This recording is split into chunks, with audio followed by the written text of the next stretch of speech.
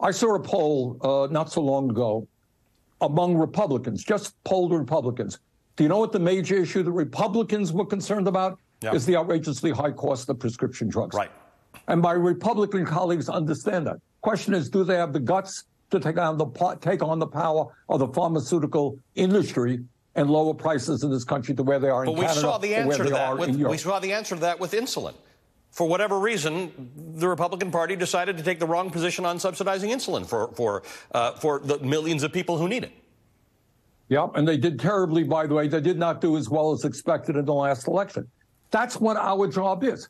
If you have the overwhelming majority of Republicans say, let's see, pharmaceutical industry makes tens of billions of dollars in profits, and yet we pay, in some cases, 10 times more than Canadians for the same drug. That doesn't make sense. We take the case to the American people. I think we put the Republicans on the defensive. And by the way, you may have, in terms of Social Security, our old friend Donald Trump, you recall what he just said a week or two ago? He said to his Republican colleagues, don't cut Social Security and Medicare. They will listen to them. Our job is to create pressure around an agenda that works for the working class and the middle class. Be aggressive. Pass that bill in the Senate and show the contrast.